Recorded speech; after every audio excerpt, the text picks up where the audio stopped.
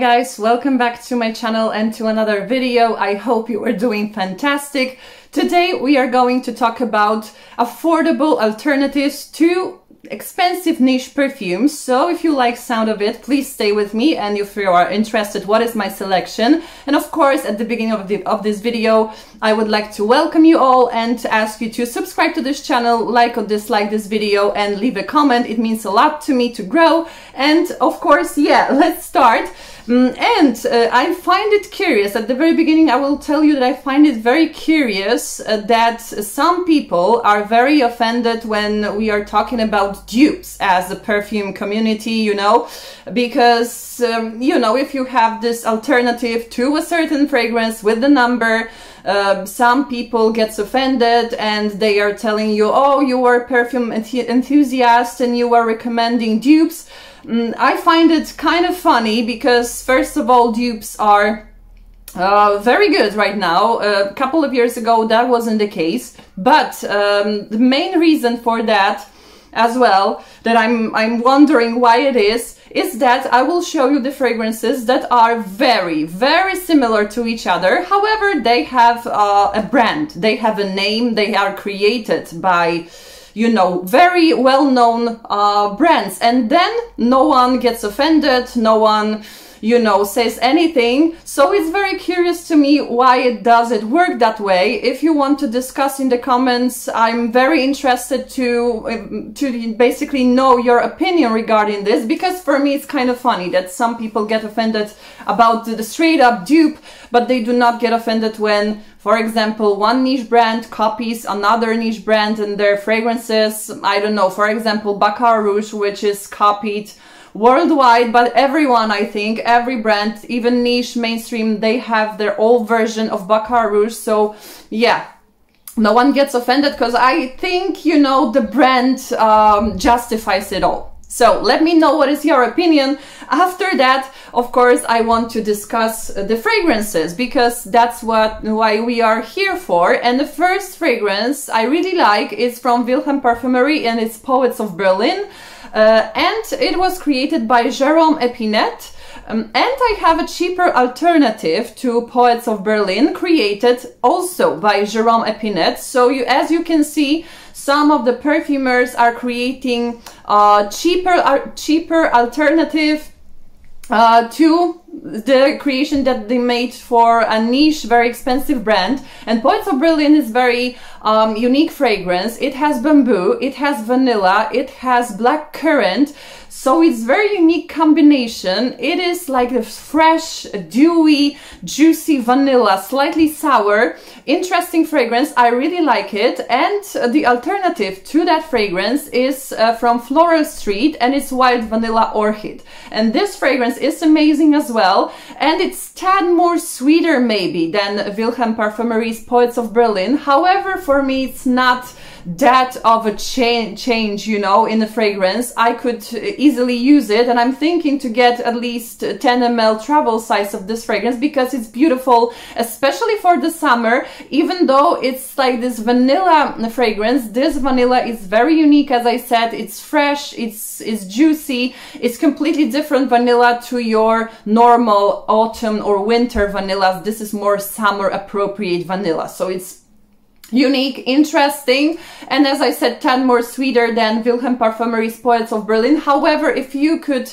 you know, feel both of those fragrances on both people, I do not think you will get much of a difference. As we know, each fragrance, even same fragrance, wears differently on different people, so it would be for me very hard to tell which one is Vilhelm and which one is Floral Street. So I think this combo is really nice, and it's good that we have more affordable version of Poets of Berlin. So that was the first choice of mine.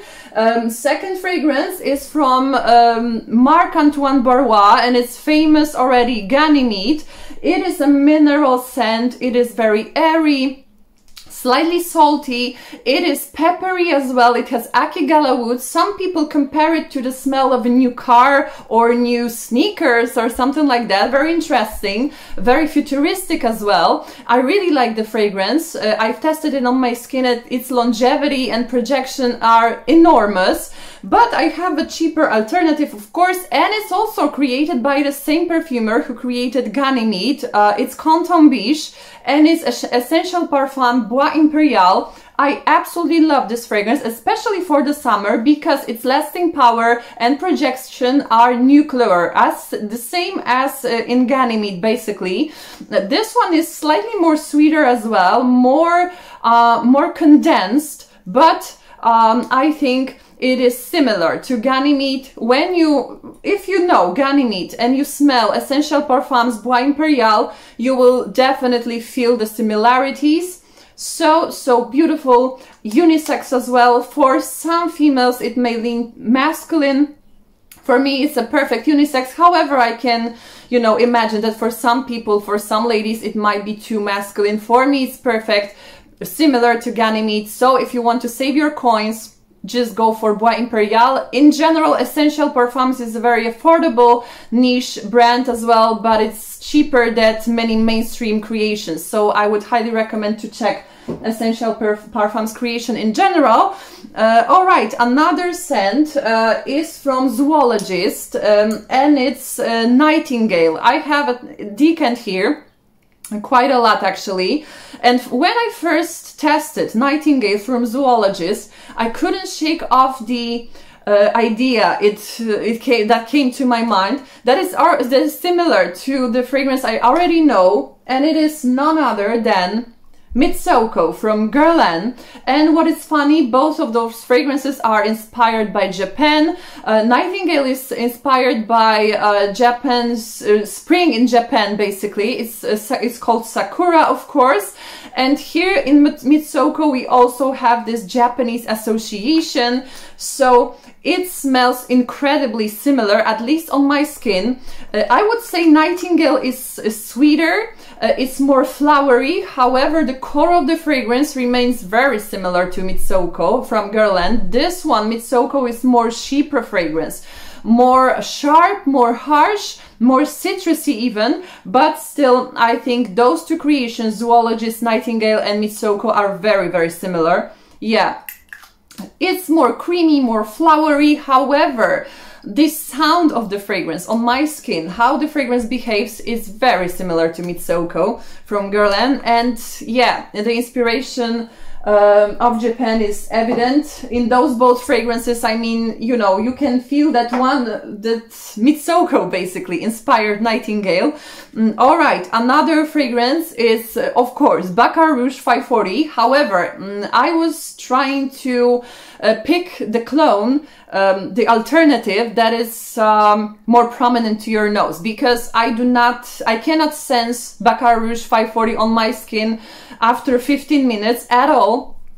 And you know, I cannot do anything about it, and I do not understand the phenomena of this fragrance. Some people say it has to be like that, it's the magic of the fragrance, you cannot feel it on yourself, but other people can feel it and they enjoy it, yada yada. But I do not get the concept of not feeling the fragrance on me, and I do not feel that I would spend my money well on Baccarat Rouge, because I couldn't, if I cannot feel the fragrance on me, what is the point? I wear the fragrance to feel it on me. So I have chosen here Orientica Amber Rouge, because this clone I can actually feel on myself, and for me it's like crossing between Baccarat Rouge 540 and Baccarat Rouge 540 Extrait. So if you are looking for that combo, I think Orientica Amber Rouge can be for you. And what is the main reason I would choose Orientica Amber Rouge is that because I can feel it on me, and if for the whole day the projection is really decent, and I do not have any problem with sensing the fragrance. So if you're like me and you cannot feel Baccarat Rouge at all after around 15 minutes from applications, application, I think Orientica Amber Rouge will be good for you. And I think it's the only fragrance here that has that bears the resemblance with the name, you know, Amber Rouge, Baccarat Rouge. Other than that, I think all the names are completely different, of the following fragrances are completely different. Another fragrance which is very popular as well in fragrance community is Delina, of course, from Parfums de Marly. And I have two alternatives. One will be from the brand called Zara, and another will be mainstream. So we'll start with Zara, which is much more affordable. It's the most affordable from all of those propositions regarding Delina, and it's Zara Fashionably London. Of course, it's not the same fragrance. However, if you know Delina, you can feel that Fashionably London bears some resemblance, because it's basically this sour rose, this crisp sour rose. I think it's really nice fragrance. It's slightly musky as well as the Delina is. So I think it's an affordable alternative to Delina from Parfums de Marly. And another suggestion is from mainstream brand. It's Carolina Herrera, and it's very good, girl. It's like the red high heel shoe. And this one is quite similar to Delina as well. It is this bright, crisp, juicy rose. So either or, you can choose Carolina Herrera or Zara. I think they're similar to each other. Another scent is Kilian Angel's Share. And the alternative to Kilian's Angel's Share will be another scent from Zara. It's Sand Desert at Sunset. This one is more silky and more smooth version of Kilian Angel's Share. But in general, if you know Angel's Share and if you smell Sand Desert at Sunset, you will see the resemblance immediately. And Benoit Lapouza is a creator of Sand Desert at Sunset, and he is also creator of Kilian Angel's Share. So you can see that he, you know, snatched the DNA here to this fragrance. I think it's a very good alternative to Angel's Share, and for me, to be honest, it's better than Angel's Share, because Angel's Share on me is too screechy and it has this expired perfume vibe on my skin. I do not know why do I feel it that way, but on me it smelled like Kilian Angel's Share basically smelled like expired perfume, which effect I didn't like at all. This one is more smooth, more elegant, more rounded. It's not as loud as Kilian Angel's Share, but it has decent longevity and it's really nice. Well blended, I would say. So this alternative, if you have a possibility to get it in your country, get it, because it's really, really nice if you like Kilian Angel's Share.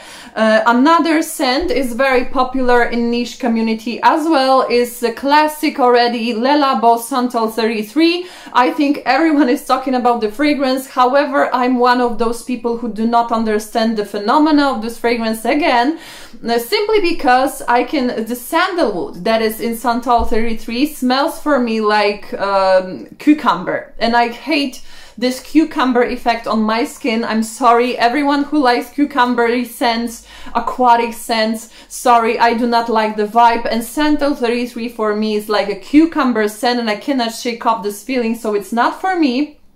However, if you like Santal 33, so again, another alternative from Zara. It is created by Joe Malone.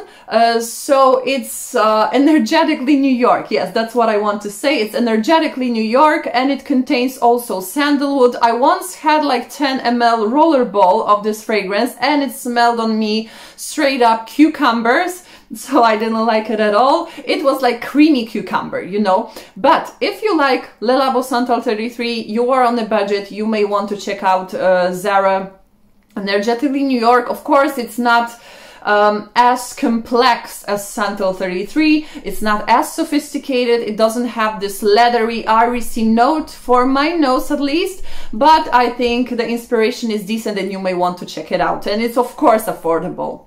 Another scent from Le Labo is Another 13, and I have a small decant of this fragrance here on me. This one is interesting. It smells like the Very Handsome Man pheromones or something like that, like a very handsome man in a white clean t-shirt. I do not know why I have this you know, this connotation, but yeah, it pops in my mind. Very good smelling man. However, for me, it's a perfectly unisex fragrance.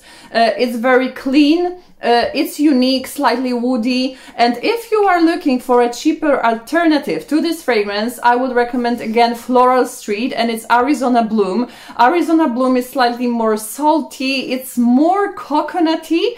However, it still has very similar DNA to Another 13 from Le Labo. So if you love Le Labo Another 13 and you are on a budget, I think Floral Street Arizona Bloom will be also a perfect alternative to this fragrance. Another fragrance is from Guerlain, from their boutique collection, and it's Guerlain Spiriteuse Double Vanille. And if you are on a budget, I would recommend you try Yves Rocher Cœur de Nuit. I once had a bottle in my collection, however I got rid of it. I couldn't stand, you know, it had this soapy chocolatey effect on my skin, and I couldn't actually be okay with the effect this fragrance made on my skin, so I didn't like it and I got rid of it. However, if you like Spiritueuse Double Vanille, I think in Yves Rocher Cœur de Nuit you can find some resemblance. It's also chocolatey, it's vanillic, it is more watered down version of Spiritueuse Double Vanille. It doesn't have this good quality vanilla. However, it is still fairly similar. So if you are interested, for example, if the Spiritueuse Double Vanille will be for you, I think you may want to check out Cœur de Nuit from Yves Rocher and see for yourself. So that was it. Another two fragrances are fragrances I actually have in my collection, and first one is from Carner Barcelona, and it's Tardes. As you know, I absolutely love this fragrance. For me, it's a clean, powdery, almondy scent. I absolutely love it. So beautiful, calming, relaxing, and elegant at the same time. And another scent which is slightly similar to Tardes, especially in the dry down, is Youp Le Bon. And Youp Le Bon also gives you this clean feel to it, you know, but this one is more dense. And for me, it has much more tonka, especially in the base, but it has this clean effect on your skin, same as Tardes have. This one would be more screechy to some people, and it's more vintagey in the opening. This scent also has aldehydes, but they are not as prominent and old-fashioned like in Chanel No. 5, for example, so do not be afraid of that.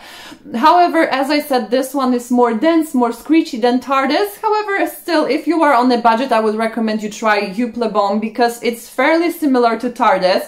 If you would ask me which of those two fragrances I would choose, I would go for Tardes because for me it's more balanced, more refined, more elegant. However, of course, there's nothing wrong with Youp Le Bon.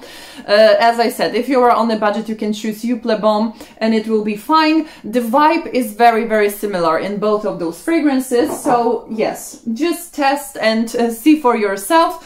Another fragrance is from Lorenzo Villoresi and it's Ton de Neige. This one is very powdery fragrance. So if you like your powdery scents, I think this one will be perfect. It's the powder of powders. It's powder on powder, basically. Very strong. Projection is amazing, and only 2 sprays give you like the whole day longevity. So it's really, really good in that respect. So nice, relaxing and calming as well, but as I said, you need to like your powdery perfume, so that's the main objective here. But if you want to know how Ton de Neige smells and if this fragrance is even for you, you can go for Pinot Silvestre Soffio di Talco. I had this fragrance last year in my collection, but then I bought Lorenzo Villoresi Ton de Neige and I didn't need it anymore, so I sold the fragrance. However, Soffio di Talco is very cheap alternative to Ton de Neige. It smells very, very similar. It smells almost identical to Ton de Neige. Of course, it doesn't have this quality, it doesn't have its longevity, but in general, if you want to know how Ton de Neige smells, go for Soffio di Talco and, you know, see for yourself if you like it, if you want to invest in Lorenzo Villoresi Ton de Neige, because it's like the more condensed version of that fragrance. Of course, this one is more, it has more longevity, so this one is more, it's better in terms of quality, but yeah, Soffioli Talco from Pinot Silvestre will be alternative for it. Another fragrance is from Tom Ford. I do not have the bottle, but I do not know the scent. It's Tom Ford Neroli Portofino, and as you know, Tom Ford is a very expensive brand. I cannot justify basically the prices of Tom Ford. I do not know how it is in your case, but for me those perfumes are too expensive for what they are. Bottles are stunning, bottles are nice, but I do not feel that it all needs to cost that much. So if you like Neroli Portofino, I would recommend you try Jean en Provence, and it's Neroli Intense. This scent is very similar to Neroli Portofino, and in terms of longevity, it's very similar as well. It costs fraction of the price, so what else can you ask for? Another scent is from M. Micallef, and it is famous already, Ylang Gold. And this one, as you know, smells very sophisticated, is like this tropical golden sophisticated aroma. It has coconut, it has vanilla, it has Ylang Ylang, which pulls slightly like banana aroma here in this perfume. Very elegant, refined and classy. And if you were looking for a fragrance in a similar vein, I think Casmir from Chopard will be a perfect choice. And actually, Casmir from Chopard was the first fragrance. Of course, it came before M. Micallef Ylang Gold. So I think Ylang Gold is like the refined, it was inspired by Casmir, by Chopard. That's what I wanted to say. I have this impression that it was inspired. This one is more sophisticated version, of course, but you can feel definitely DNA of Chopard Casmir in Ylang Gold. So Casmir from Chopard is more screechy, more synthetic, I would say, more sweet, more dense, but you can still feel the association with Ylang Gold. Of course, as I said, Ylang Gold will be more refined, more well blended as well. However, as I said, if you are on a budget and you do not have money for M. Micallef Ylang Gold, I think Casmir from Chopard will be good option for you. And the last two scents, first one will be Rosendo Mateu No. 5. I absolutely love the fragrance, as you may know, and I have found the perfect alternative to the fragrance. Is from Latafa Pride, and it's Ishq Al Shuyuk Gold. So as you may know, I absolutely love this alternative. Of course, it's nowhere said that it is a straight up dupe. For me, it's 98% like Rosendo Mateu. Rosendo Mateu has more of this rubbery effects, whereas this one has more tonka in it. It's more sweet. It more reminds me of the base of Rosendo Mateu No. 5. However, it also has this slight rubbery effect, which I absolutely love. 98% similar. This one doesn't compromise any quality. It lasts really long time. It has perfect longevity. It is oily. It is dense. I really like it. So yeah, Ishq Al Shuyuk Gold from Latafa Pride. And the last two fragrances. First, expensive one, of course, Parfums de Marly Herrera.